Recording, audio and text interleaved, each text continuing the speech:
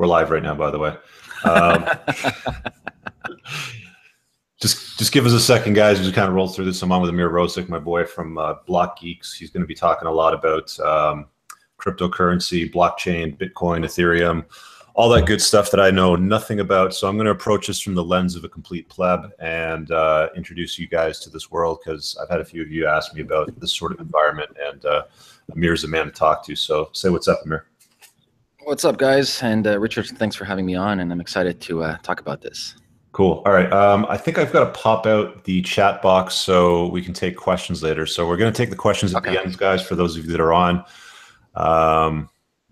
Again, I'm a little bit of a pleb here, so let me see if I can figure out how to pop out the chat box. Questions would be, you'd have two windows, one for this one and one for the YouTube live stream. Yeah. Where do I get the chat box to grab the questions and stuff? Control. Is that in the control room? No, you would actually have to open up two windows. So pretend you're a viewer of this. So click the link somewhere. I don't know where it is. Somewhere at the bottom right hand corner. Okay. Let me go to my live here. Then. Yeah, it's funky. It's a funky design to have. I wonder why they did it that way. I don't know. So you just hit my channel and you take a look at the live stuff? Mm-hmm. All right. Stand by there, fellas. Where the fuck is it? As we do this live. All right, hold on. Well, if you're on the Google Hangout, there should be a link button bottom right. Yeah. Link, and you click that, and that gives you the link for the YouTube live that people can actually watch. Oh, got it. Okay. And then you open up that in another window, and then you'll see the comments on the right hand side. Okay, I'll let you do a quick intro while I open that up. If you want to tell everybody who you are and why you know this shit so well.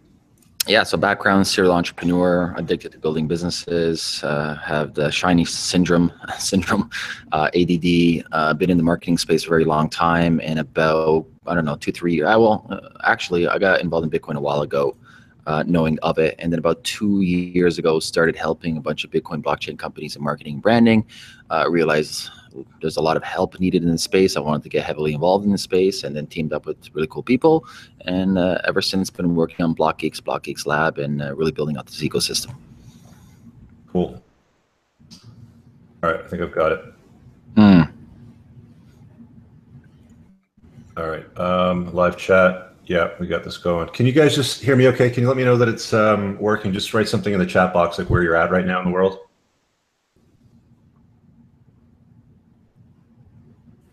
Got live chat showing, but a bunch of people viewing. Where the hell is the discussion going? Are you on your actual YouTube channel?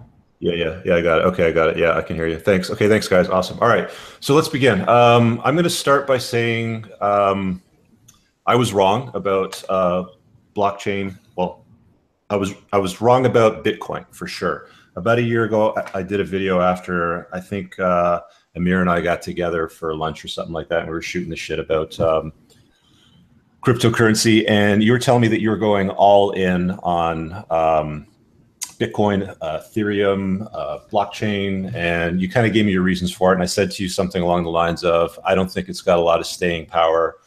I don't know, what did I say? Something to do with, I didn't believe that a cryptocurrency would last simply because the banks can't print it or control it, and neither can the government. And you kind of laughed and you're like, okay, well, we'll see what happens. So what was Bitcoin at about a year ago? I think when you and I spoke about it, I think it was like 700. Okay. And what are we at now? Like 2 or 3 grand? I don't know. I lose track. 2,300, give or take.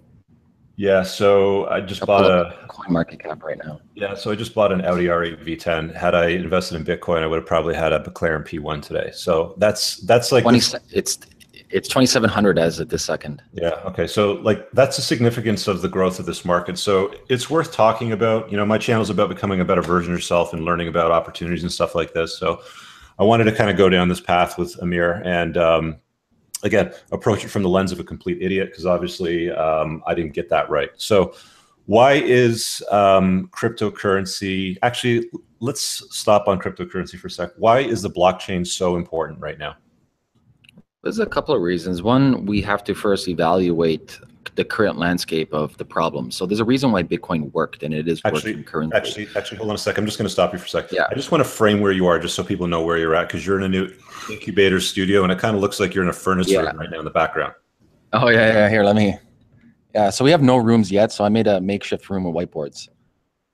Cool. Yeah. So this is your new incubator studio for startups right now in Kensington Market, right? That's right. Okay. Sorry. Go ahead. So I was talking about the landscape. So you have to understand why Bitcoin worked and why it's working today. So it came out 2008 around the crash, where we had the real estate crash. At that time, free money was giving out. Literally, banks were giving people money that had no jobs at all. Like, here's $200,000 to buy a house. Yeah, no, pay us back later. So we had this big financial crash. A lot of people lost their homes. A lot of people lost their pension plans. A lot of people were on the streets. A lot of people lost all their retirement savings. And so this white paper comes around by this unknown source. So we don't know who created Bitcoin, this Satoshi Nakamoto. People say it's one person. Some people say it's a group. Some people say it's a combination of different other people. Who knows? Anyways, this unidentified individual, Satoshi Nakamoto, creates his white paper, releases it on cypherpunk platforms online. Other people get involved, and people really start getting interested in this Bitcoin blockchain technology. And over time, more and more people realize the necessity of this technology. And I'll explain why this technology is fundamentally amazing, because blockchain itself is not a new technology. What blockchain is a stack of old technologies put together in a certain way that they function together to create this cryptocurrency. So people think it was just a brand new way of doing things. Yes and no. It's a brand new way of rearranging different things to work together. You know, you have cryptography, you have decentralized networks, you have incentives with cryptocurrency, you have smart contracts. Like, these are all implemented as individual aspects of itself before blockchain technology. And so Satoshi put it all together. So why blockchain is important is this: a couple of things. I'm going to try to make this as simple as possible. Owns it. There's no central bank behind it. There's no CEO. There's nobody that says, I have legal equity, control, and entity of this company, because it's not a company. It is a decentralized technology that nobody owns, that nobody controls, that is spread across the world, that anybody can join at any single time and do whatever they like. Number two, the economics behind it is, you know, if we're comparing this to, say, how the fiat system is with Keynesian economics. So with their financial system is hyperinflation, quantitative easing. For example, 2008, when we had the financial crash, what was the solution? Bailouts. Like, people who were stealing billions of dollars and they got in trouble, you know what happened with them? The government gave them billions of dollars. And for them to make sure that the 2008 crash wasn't a real crash, they artificially started printing money. Quantitative easing, interest rates dropped, and then we're in a big shit show right now. So with Bitcoin, it's not like that. It's a solid cap. You have 21 million Bitcoins that will be eventually mined. So Bitcoin is the opposite of Keynesian economics. Is Austrian economics. So pretty much as Bitcoin ages and as Bitcoin gets older, as supply decreases and demand increases, Bitcoin value goes up. And what's great about this is, as I mentioned earlier, since nobody owns it, nobody controls it, people can't manipulate what happens within Bitcoin. Well, that's not true to extent. There are small things which we won't get into, but imagine you and I can buy this digital, I could just say internet money, as Andreas Antonopoulos calls it. So we have this internet money where you and I can access it anywhere in the world. We don't need clearance. We don't need permission from the bank to access it. We don't need no special KYC AML policy. All we need is an internet connection, and we can access it. We can transfer it anywhere around the world whenever we want. And what's great about this is we can actually now communicate. And this is what the powerful essence of blockchain is. And it goes back to what money is. Money is communication. People really need to understand that all the money is communication. So Richard just bought the Audi. How did he buy it? By communication. He communicated that he's getting X amount of value to get this X amount of value. And that's what money is a form of communication. So for me, if I want to communicate with somebody anywhere around the world, there's no entity, there's no middleman stopping me for saying, hey, Richard Ameer, you can't do business in Nairobi because we have fiscal policies that doesn't allow you to do business. Well, fuck that. Money directly to Nairobi with anybody that I want to do business instantaneously, and they can get it on their phone. So This is why we call blockchain the middleman killer. It eliminates any middleman, authority, systems, structures, organizations, or anybody telling you yes or no, you can do this transaction. It connects two people or two entities or two parties as a peer-to-peer organization, not controlled by anybody, in a decentralized network. Let me ask you a question. So my understanding of currency, of money, is that it's stored value. And you just finished saying that that blockchain type currency, like cryptocurrency, is communication plus value. Is that right? Yes. So another thing with blockchain, like if we look at Bitcoin, Bitcoin is different than Ethereum. If I look at Ethereum versus Litecoin, that's different. If I look at Litecoin versus Monero, like there's roughly 800 different. Okay, let me just stop you for a sec, because I'm doing this from like a basic bitch angle, because that's what I am right now, because I don't understand this stuff very well. So money is nothing more than stored value, and that's like an age-old premise, because my last name's Cooper, so many moons ago in medieval times, my family would be making barrels. Coopers were barrel makers.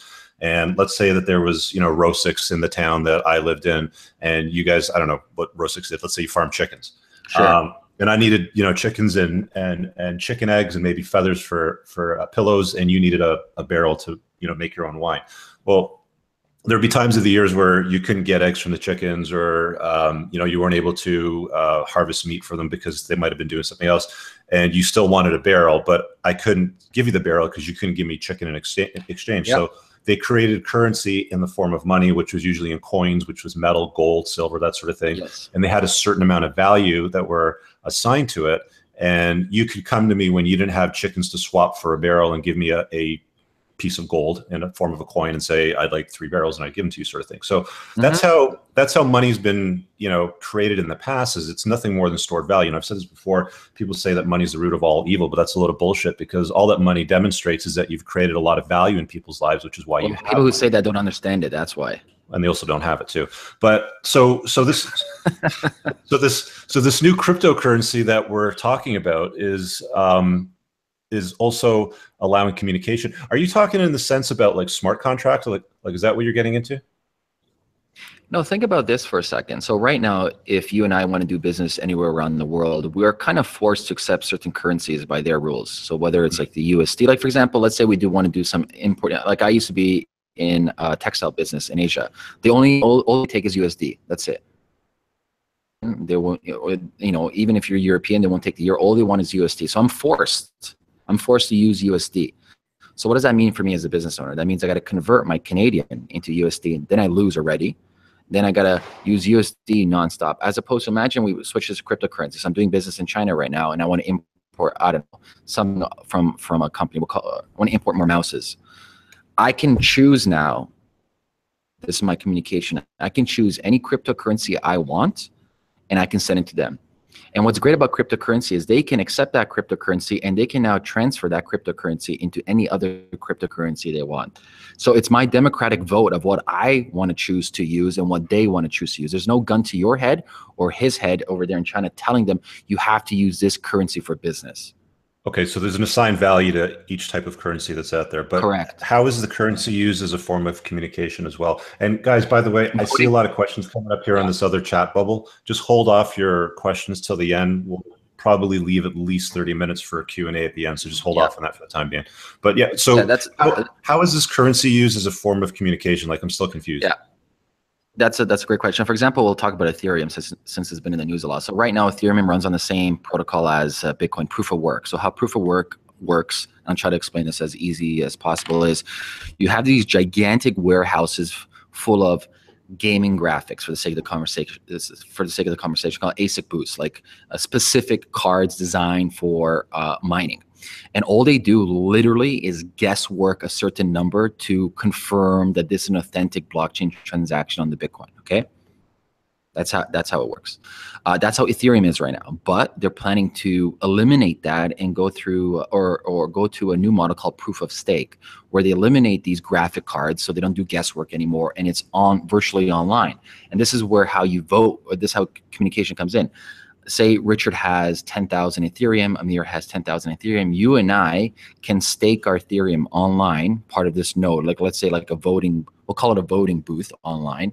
We stake our money online, and with our stake of money, we communicate that we're voting for certain proposals in this network.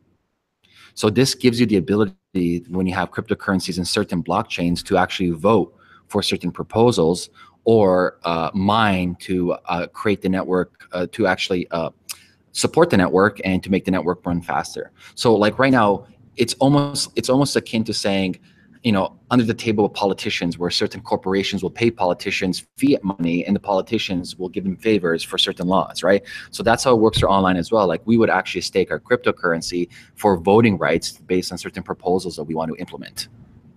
Okay, got it. Smart contracts would work similarly depending on what you're using it for. Okay. I want to ask you this question about government and banking, because they really can't control, or I mean, unless they want to buy cryptocurrency, or they want to use smart contracts to execute agreements between two parties. I know that the Canadian banking system is definitely looking at smart contracts. You know, they're looking to lower the headcount of their law group and stuff like that. So it makes sense for them to execute like a auto loan, for example, on a smart contract through the blockchain network. So they can get involved that way. But as far as the monetary value of it, so what does that mean for government and banks in the future? You know, because they can't control it, they can't print it, they can't set rates on it. It's, you know, it's an open platform. Like, what does that mean for them? Like, isn't that a big threat for them? Yes and no. I think also it's going to force them to realize that their legacy systems are bullshit, and it needs to update and actually care about us, the citizens, and us as clients of the fiat currency system. Like, it kind of irritates me that you and I as entrepreneurs, if we want to start a business, that we have to actually pay for a business account at a bank to use our own money so they can profit from it. That's absurd. You our money so you can loan it out and make more money, and yet we still have to pay for transactions, and yet we still have to pay to even have this fucking bank account. You must be fucking shitting me. As opposed to right now, I can just literally go on my phone. I can go on an exchange or peer-to-peer. I can buy Litecoin right now, and I can have a $50,000 of Litecoin on my phone. And my phone is more secure, depending on how you have your security, but my phone is more secure than my own bank account. And I can transfer that money when I want, how I want it, with who I want. So this is creating secondary markets. This is creating competition. And obviously we know in nature with competition, it's the ones who are most adaptable that survive. And I don't think so you're going to see too much threats in North America because, well, not just North America, let's say Canada, because we have much more strict and more, say, stable banking than United States. Is like for us, you and I don't benefit as much as, say, people in China, as much as people in Russia, as much as people in India, as much as people in Africa. And that's why you see a huge demand in India, a huge demand in China, because they actually benefited from using cryptocurrency because their banking system is corrupt, their governments are corrupt, and they don't trust them. So they're trying to figure out how can they communicate with people around the world through commerce, and how they can move money without the government interfering and taking away from them. Okay, let me pose this question because I'm going to be the devil's advocate here. So the government and the banking system, they can't control cryptocurrency. They can't print it. They can't set rates. Not everything. It depends. Let's talk about Bitcoin because everybody knows it. Currently, they can't control it. No, it's not a center point of technology where like, oh, that building over there has the servers, let's go shut it down. Or, oh, Richard is a CEO, let's go sue him or put him in jail for owning Bitcoin. That's not how it works. There's nobody to sue. There's nothing to shut down. It's a decentralized. It's like torrents. So it's kind of like it, but it's not like it. But if you understand how BitTorrent works, where it's like multiple files everywhere on the internet, and then you download the files all at once, and it's coming in bit by bit from all different types of nodes and resources, that's the same thing. Well, kind of like the same thing how blockchain works. Okay. So again, being the devil's advocate, why, like this is a huge threat for the banking system, for government when it comes to controlling money, because money, like aside from sex, money is probably the most important thing in the world to people, and to businesses, it's the lifeblood of what they do. Who was it, Oscar Wilde, that said that like everything in the world is about sex except for sex. Sex is about power. Well, money is like right at the top of the chart there. So what's going to stop a government, a banking institution, a hacker from taking down the entire cryptocurrency network and wiping out the entire value that was created? I mean, like we saw the hack with with Mount Gox. You know, I've seen posts on some of the, like, I follow a lot of people on Facebook that are heavily involved in cryptocurrency. I'm not going to mention their names, but they've had instances in their life where they've publicly mentioned that they've had money lost during transfers with like wallets attacks and things like that, right? So what's currently Bitcoin's worth, the market cap's around $45 billion. Bitcoin is under attack every single day at every single second for the past 8 years. Bitcoin network itself has never been hacked, ever. When you mention Mount Gox was just a regular website originally made for Magic the Gathering cards. That's why it's called Mount Gox, where people gave their Bitcoins on the exchange. The exchange itself got hacked and the Bitcoin got lost. So that's a center point of failure where you have one source or this one entity, such as an exchange, is holding millions of dollars. It's no different than like you and I holding $1 million in our house, and our house gets robbed and gets stolen. Mm-hmm. Or sorry, you know, the money gets stolen in the house. So that's what's happening. Bitcoin's never been hacked. It tries to get hacked every single day. Ethereum's never been hacked. It tries to get hacked every single day. So when you say, when these issues, but is it anything that's electronic hackable? Like anything that's online, like in space of like the internet or the blockchain, can't you hack it and steal it? Like there's got to be a way for somebody to figure that out. The difference though is you're focusing more on technology that has a center point of failing. So for example, like Amazon. Right, like Amazon, like the Mount Gox model, where the entire thing was like hacked and clean. So like, okay, who are you hacking in Bitcoin when there's like 10,000, 20,000 nodes, different computers running the same software, all have the same copy of everything? Mm-hmm. Who are you hacking? And what are you hacking? I don't know, 10,000 of them at the same time. Like, isn't that possible? Anything's possible. 51% attack, theoretically, no. It costs too much, and if it ever happened for a split second, the network would know and just recalibrate. So the network's intelligent enough that it's got security protocol in place that it would recalibrate. You know how intelligent it is? For the last 8 years, the world's smartest. I mean, you name it, the top hackers of the world, the top think tank people, the top CIA guy, whoever, you name it, they've been trying. Okay.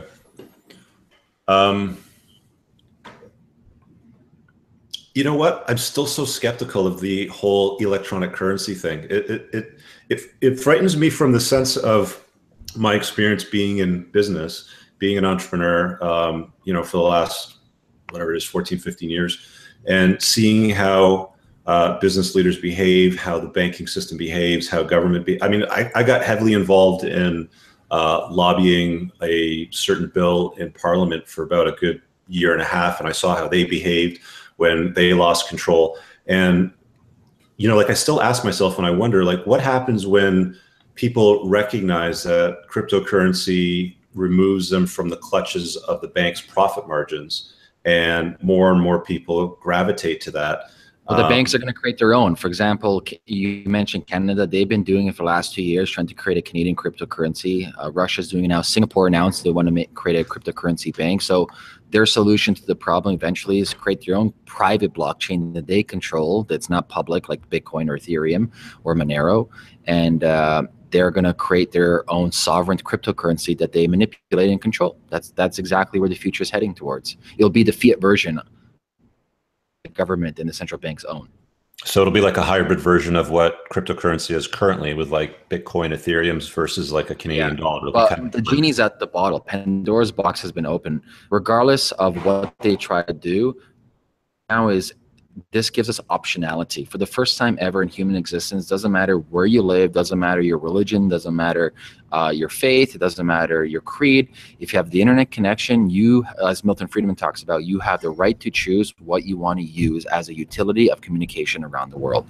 So over 800 different tokens out there that have value on exchanges that people, and soon these exchanges are going to actually evolve into decentralized exchanges. So that's going to be amazing, where same thing like blockchain, but this is decentralized, where there's not one center point of failure, but everybody's exchanging with each other on this peer-to-peer network that's built on Tor. So that's going to be an anonymous as well. Like, it's beautiful things people are creating out there. So I can choose over 800 different tokens in crypto. I'm going to choose one, one called a Richard coin right now. And if only 10 people accept it, so what? 10 people accept it, they see value in it. And that's the beautiful thing about this now. This gives people options, and options equal success for people. The issue right now with currencies is like you have no options. It's like I live in China and I want to do business in China. I got to do the renminbi. I live in Canada and I want to do business somewhere else. I got to use the US currency. And us poor Canadians, we get screwed by 20% for every time we got to convert $1 Canadian to United States dollar. Do that? Why do I have to fall victim to that and pay all these outrageous conversion fees and all these banking fees when I can just have an online account in cryptocurrency? And for example, right now I do it. I pay all my freelancers for a majority of my businesses in cryptocurrency. I don't go through the banking. Got it. Okay. Let me ask you this about Ethereum. It's blown up. Like, you and I have a mutual friend, and his son actually, created Ethereum. It's clawing its way up on Bitcoin as far as market capitalization. Why has it grown so quickly? Like what's so great about Ethereum? Ethereum has taken the idea that Nick Szabos did, and that's a great podcast to listen to, the last Tim Ferriss podcast with Tim Ferriss and Nick Szabos. And Nick Szabos was talking about smart contracts. So Vitalik, who was the creator of Ethereum, he created a system where he took Nick Szabos' original idea and expanded on that. So how a smart contract is, in a nutshell, is if you guys are familiar with if this then that logic, like for example the company IFTTT. So imagine like a vending machine where Richard goes to a vending machine, puts in a loonie, and then press F6, and then like the Skittles fall out.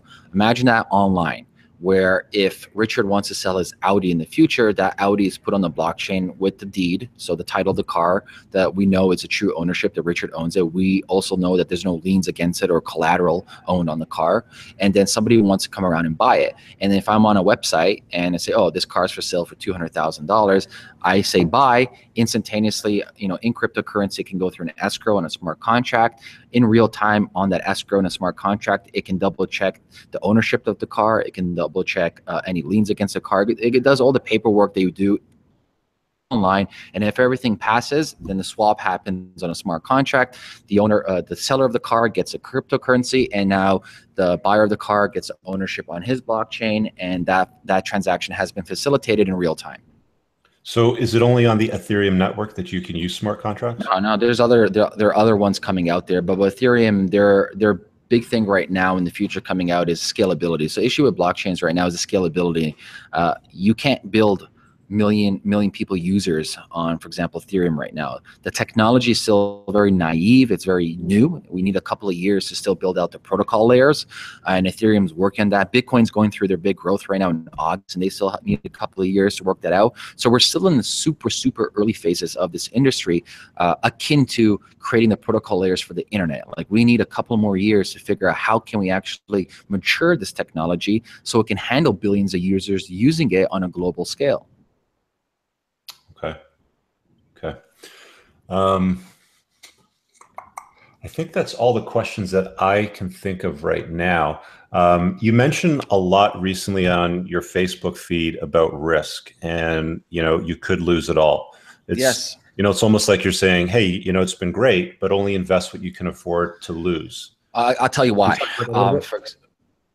Yeah, I'll tell you why. For example, a lot of people keep money on exchanges, and I'm the first one to say the probabilities of some of these exchanges getting hacked in the future is not if it's going to get hacked, it's when it's going to get hacked. And so I always recommend, when you buy cryptocurrency, never ever keep it on exchange. I use a small wallet device called a Ledger Nano S. It's like $100 worth every penny. It's offline, not online. It's a little keychain thing. Has amazing backup system as well. And so, for example, let's say tomorrow something happens with some of the dApps even. So these startups that built on top of Ethereum, for example, the other day, one just raised $220 million in 3 hours. 2 weeks before, another one raised $150 million. So these are startups that have untested code, raise a lot of money, that have a lot of let's say red paint painted on them, where potential, I don't want to say hackers, but potential nefarious characters obviously are trying to benefit from that big purse. So if we're looking at these certain dApps or startups built on Ethereum, and if we're looking at certain exchanges, I won't name names, the probabilities of either or having a hack or either or having faulty code that causes an issue for a backdoor entry is high. And so if that happens, then you see market crashing. You'll see then all of a sudden the faith in the coin gone, and then people will start second guessing, oh, should I keep it? Should I sell it? Automatic response to that is I need to sell because the price is declining. And this is what happened with Mt. Gox. This is what happened with Shapeshift back in the day. This is what happened numerous times. Like, it's a repeating pattern. But let emotions get in the way, because if you let emotions get in the way, for example, people who back, I think it's 2013, 2014, when Bitcoin was at $1,200 back at that time, next thing you know, Bitcoin's around like 13 bucks. So you go from 1,200 to 13 bucks. What would you do? Most people sold, but there's very few that stayed on. And right now, currently, it's $2,700. So a lot of people let emotions get in the way. Obviously, emotion to buy, emotion to sell. We call it FOMOnomics, fear of missing out economics. So just remember, when you buy it, it is high risk. We're still testing this technology. There is a high probability that certain exchanges of center point of failure could get hacked, or these dApps. And if you do buy it, buy it for the long run. Be part of a great process. You're part of history right now. You know, we're going to look back and be like, these were interesting years. So buy it, take it offline, keep it on like a hard wallet, and just sit back and relax. Cool. So let me ask you a question. What about credit? Is there the concept of credit that exists on the cryptocurrency world, or is it working in like hard currency? There's platforms to loan out crypto, yeah. So there's like crypto loans. Yeah. So as a guy like me that's, you know, obviously in the credit and collection business, what should I be looking at when it comes to stuff like that? Like, this is more of a selfish question. There's pros and cons of this. The con is you have to keep your money on exchange. That's the con. If you're willing to lose it, then there's a pro, because a pro is you're lending out money to margin people who are doing margin trading and people who are using it for just basic trading. So for example, you go one of the exchanges like Poloniex or Bittrex, those are two of them. You can actually loan out your crypto so people can utilize it for their own margin trading. And depending on what your loan rate is, you can determine that. But yeah, that's one way you can do it, where instead of your crypto just sitting and appreciating based on speculatory value or utility value, you can also get now, you can get a return just loaning it out to other people that want to use it. Okay. Are we in a bubble right now? You know, if we're looking at history and if we're looking at the .com boom and bust, the .com boom and bust first had an injection of over $1 billion, give or take, they say. So $200 billion of initial capital was put in the 1990s in Silicon Valley. That equaled out to $1.2 trillion in speculatory value. After the bust, 80% of that disappeared. Now, if we're looking at currently in Bitcoin, just based on initial investment, we have a long way to go. However, the dynamics are much different because, for example, let's say one of these big exchanges gets hacked tomorrow, the bubble's starting. It's panic mode, because if all of a sudden $200 million of all these different cryptos get stolen, obviously the price is going to drop down. So do I think we're in a bubble right now? I think it's hard to tell, but I think we are in a big FOMOnomic phase where a lot of people are trying to get rich really quick. I believe that 95%, I would say even more, 98% of all these startups being built on blockchains are garbage. They complete garbage. And Which it's going to be garbage. I don't know if I want to name names, but I'll name the ones. ones. Which ones are the ones that you prefer then? I'm very bullish on Ethereum. I'm very bullish on Bitcoin. I'm very bullish on Monero. I like Litecoin. I like what Vinny's doing with Civic. What other ones I like on top of my mind? Those are ones I like currently that I'm actually focusing and studying more and more. Okay.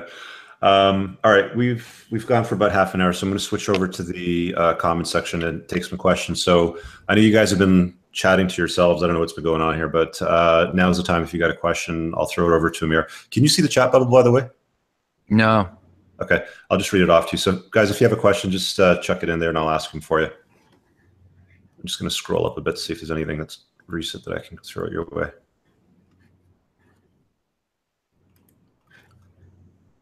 By the way, just quickly while they're throwing their questions there, why don't you tell them where they can find you and Blockgeeks? Yeah, so best way is BLOCK geeks.com, blockgeeks.com. And that's a platform where people can exchange ideas and learn more about these sorts of opportunities. Yeah. Plus, we train devs. So if you are a JavaScript developer or whatever developer, any like backend, front end, full stack dev, if you want to learn about blockchain, Solidity, Ethereum, even Bitcoin, come on in. We train you. Okay, cool. Okay, so I got a question here. Do you think Ethereum is the financial system answer to compete and destroy Bitcoin? And then the follow-up to that is no. Why? No. Okay. No. And why not? They're two different things. It's like me trying to compare a banana versus an orange. Like Ethereum is more of a utility platform really designed for companies and enterprises to build on top of it. Think about like, you know, Linux, or think of like Microsoft, think of like legacy software that companies build on top of that platform. That's kind of what Ethereum is currently as of today. Truth be told, when I view Bitcoin in my eyes is digital gold, is a store of value. I don't want, you know, I don't view it for micro transactions or micro payments. I don't view it as sending money constantly around the world. Like as of today, for me to send $5 to Richard, it cost me $3 in transaction fees in Bitcoin. So it's not, it makes no financial sense for me to send Richard $5 when it costs me $3 to send it. But I view it as gold. When I can put in money, you know, even if I buy it right now, and I think it's very undervalued. You know, remember this conversation right now. Bitcoin's at 2,700 US. Mark my words, you'll see Bitcoin soon at $10,000. Well, I remember a time when I first started looking at it. I think I was talking to, I don't know if it was you or our other, what's your buddy's name out in London? He was just at your office the other day. Brad, yeah. Brad and I were talking about it. He's like, it was like 120 bucks at the time. Yep. So his follow-up question on the Ethereum was, or why are big corporations migrating towards Ethereum? I think you answered that already, because it's more of a platform for exchange with smart contracts, right? Yes. What is the future of the blockchain? More blockchains?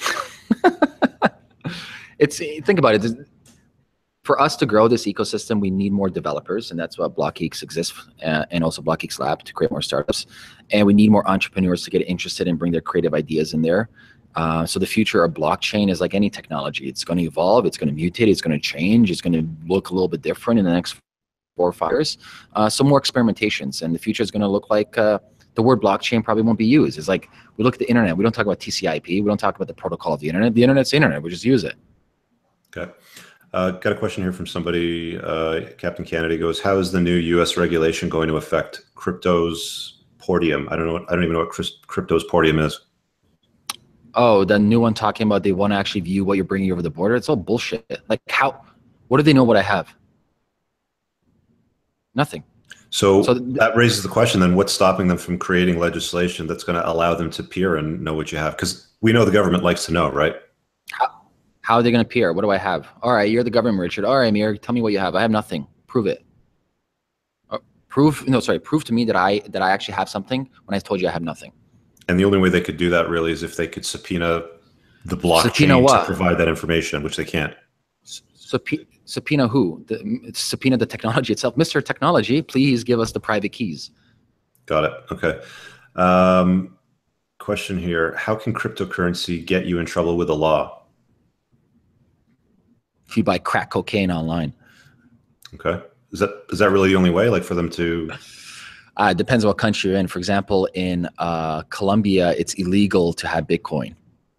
So, but the question is like, okay, if it's illegal, how do you know if I have it?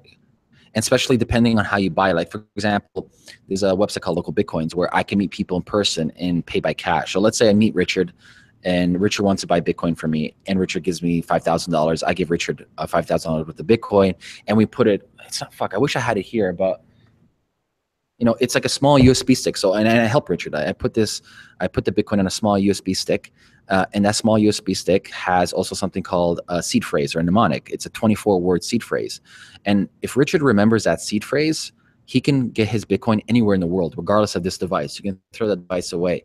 So, okay, and then Colombia says it's legal.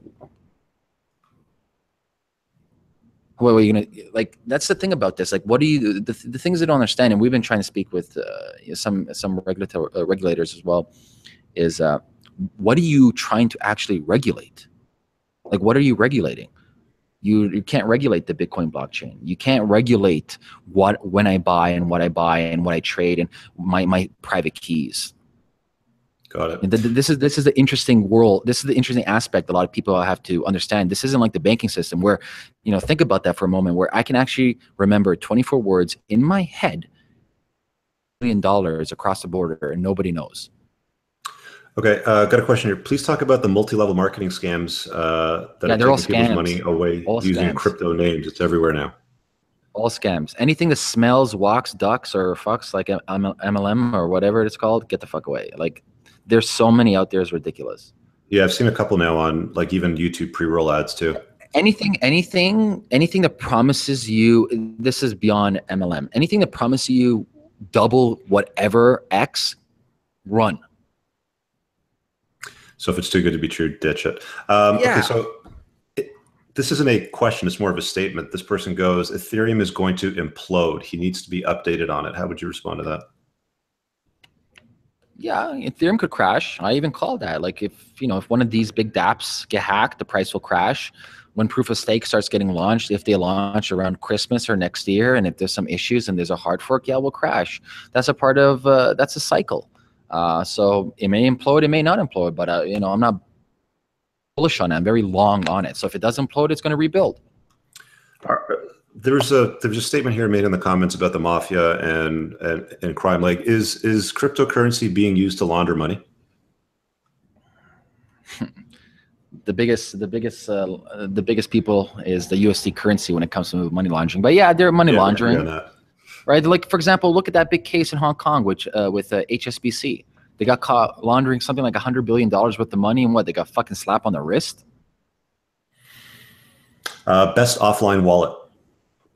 Ledger Nano S. How and where can you buy Bitcoin? What's your recommendation there? That's the big bane and pain point of the crypto world. So if you want something quick and easy, localbitcoins.com is good. So you can actually meet people, give cash or e-transfer, PayPal, whatever they want. If you want exchange to get access to more currencies, you can use Kraken.com. The problem is the KYC and the AML policy. So know your customer policy.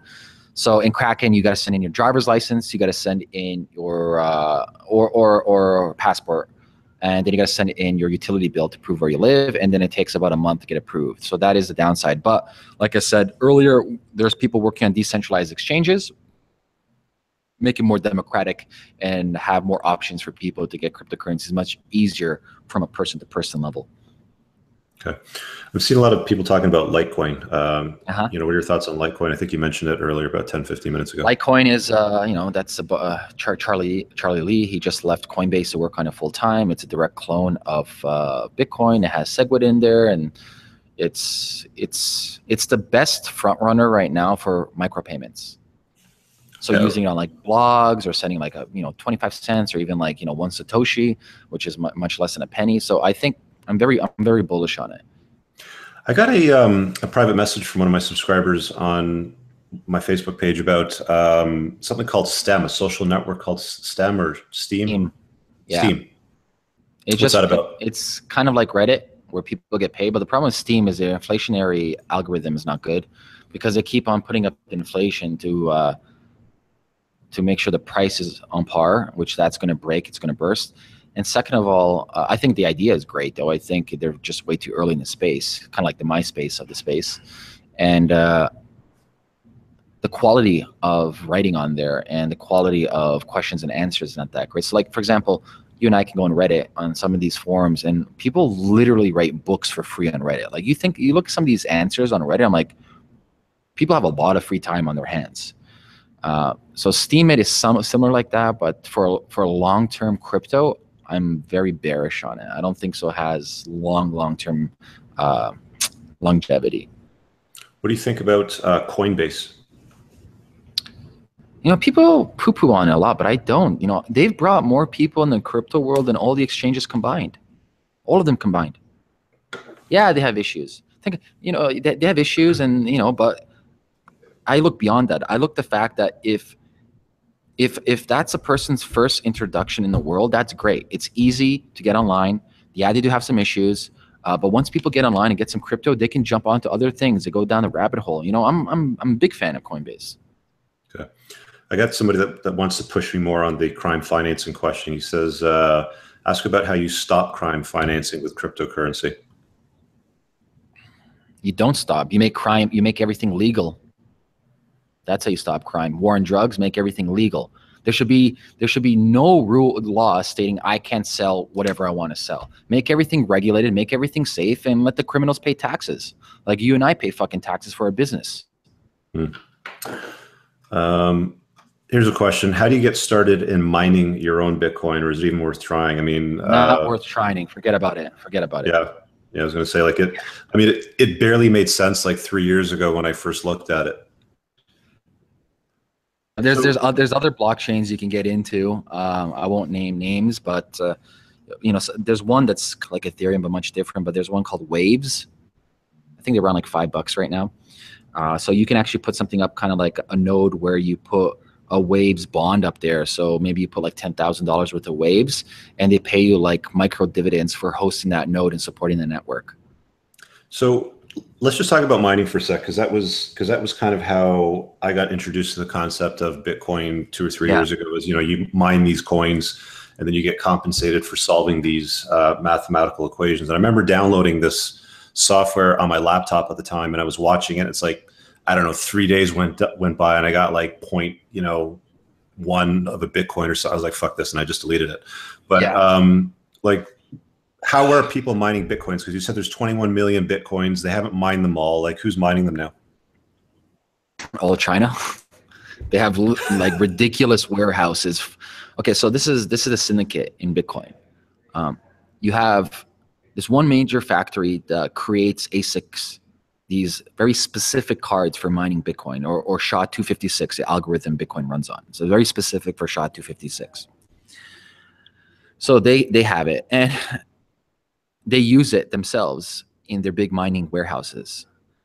And they suck up a shit ton of juice and electricity, and obviously you need cooling as well because they heat up. Well, guess what? China, they have subsidized electricity, therefore they have, you know, free electricity or close to free electricity and air conditioning. So it's very difficult for you to compete with warehouses full of these like specific SHA-256 cards. And this is why proof of stake is very interesting, because it eliminates all those cards, at least on Ethereum, and it puts virtual mining where, oh, you want to be part of the network? Well, put some skin in the game, put your actual Ethereum online, and you can now become a virtual miner. And if you ever lie, or if you want to do an attack on the network, well, the currency that you put up, the Ethereum you put up, it's gone. Okay, I got a question here from a guy, which I don't understand. I'm sure it'll make sense to you. He says, could you elaborate on the upcoming EOS ICO providing 50 0.000 transactions a second with no fee? Will upcoming crypto like these destroy Bitcoin in the long term? Well, EOS is considered the Ethereum killer, so they're not going after Bitcoin. Bitcoin is a store of value. It's gold at the moment. The whole free transfers, like no the transaction costs, I don't buy it yet. If we look at game theory, if you look at just on the network, the stability of the network, I don't know. I have to see it first. I have to see it executed. So what I think their ICO, I think they're going to crush their ICO. I actually think they're going to probably raise like at least $300 million on their initial coin offering. And so Steemit, one of the co-founders, is the original co-founder of, EOS, one of the co-founders, the original co-founders of Steemit as well. So I don't know, we'll see. You know, I'm interested to see how they pull it off. I think the more competition and the more startups we have in the space is the better. And it just goes back to game theory, and it goes back to competition, where if more people enter the space and challenge each other, therefore that's really healthy for the whole ecosystem. Got it. Okay, so I got a question here from Mohit Chowdhury, and by the way, he's a subscriber on your channel, guys. If you want to learn more about cryptocurrency and Bitcoin, all that Ameer puts out now is just content on this sort of stuff. Just, it's like many times a week he's putting out videos, but check out his channel. It's just Ameer Rosic. But he asked, when will Ethereum take over Bitcoin, in your opinion? I don't know if it does. Even I have no idea, to tell you the truth. The flipping, as they call it, I don't know. I think that people need to stop comparing the two and stop focusing on the price and start figuring out why you're in the space in the first place. Because the issue right now, a lot of people in the space just for phonomenomics, and all they care about is the actual price of a coin. They don't really care about the technology, nor do they even investigate how the technology works. They're just buying for the sake of buying because somebody told them to buy it, which is kind of funny. Ethereum is ever overtake Bitcoin in that flipping. Can it happen? Sure, it can. You know, I really don't know. It's very difficult to state. Got a guy that asks, he goes, is it worth investing in a cryptocurrency type of startup? Like, are these companies that you can find publicly traded on the stock market somewhere? No. That's why an ICO is, it's, you know, initial coin offering. of them have to be careful, and they go to Switzerland, or they go to Hong Kong, or they go to Singapore, so they don't get screwed over by the Securities and Exchange Commission, the SEC. So basically, for example, yesterday we had the company, no, sorry, 2 days ago, no, yeah, it was 2 days ago. 2 days ago, we had the ICO of Status, .im, and they raised over $200 million, equivalent in USD and Ethereum. They're based out of Switzerland, but it's not. It's just a private company with a bunch of founders, which say, hey, we're releasing our coin, this Status token, sorry, not a coin, a token, and this is the price at the sale price right now for this launch. And if you give us 1 Ethereum, you get X amount of coins, and that's how they have it. So that's how an ICO works. So it actually goes for an IPO. It's actually, now for the first time ever, like say you and I, we want to create the Richard coin or whatever, like, you know, a coin that somehow is connected to car sales, whatever it is. You and I can get a team together. We can go online, we can post an ICO and raise money all around the world. Are there any companies that are publicly traded that are working in the blockchain or cryptocurrency market right now that you can buy? Like, you know, we've got Tesla that makes cars and solar panels and all kinds of stuff like that. Is there a company that defeats the whole purpose of what a cryptocurrency is? Okay, so like these are literally wallets, secondary, these are brand new secondary markets. So like a wallet, for example, or the social network STEM or Steam, whatever it's called, like there's nothing that's being publicly traded that somebody can invest in the actual infrastructure rather than the currency. No. Okay. Like Naval, like I recommend everyone also follow Naval on Twitter. So he is the founder of AngelList. He was also the guest with Nick Zabos on Tim Ferriss, one of the godfathers of angel investing. He's invested in Pinterest. He's invested in, you name it, like Silicon Valley giant.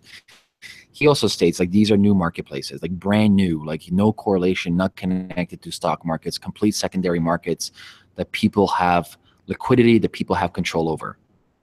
Okay. Got a question. He goes, where to start with crypto? He goes, I need a more basic bitch approach to it. Go to Blockgeeks/guides. Read all the 12 guides. You'll be a pro. Okay. So download the guides, check those out. All right. I think that's about it. Unless you guys have any other questions, hammer them in real quick there, and I'll ask them. If not, let me just scroll back up here for a sec, see if I missed anything. Is there anything else that people should know about blockchain cryptocurrency? We're only at the beginning. Don't be afraid of change, because the next couple of years, the whole world is going to be disrupted with the self-driving cars, which are around the corner. Uber made a statement, and based on their fiscal policy and their fiduciary responsibility, especially if they want to IPO, which they might, considering Travis left, and I think that's one of the reasons why they haven't IPO'd. They're very bullish and they're doubling down on full automated cars. You're looking at automation globally.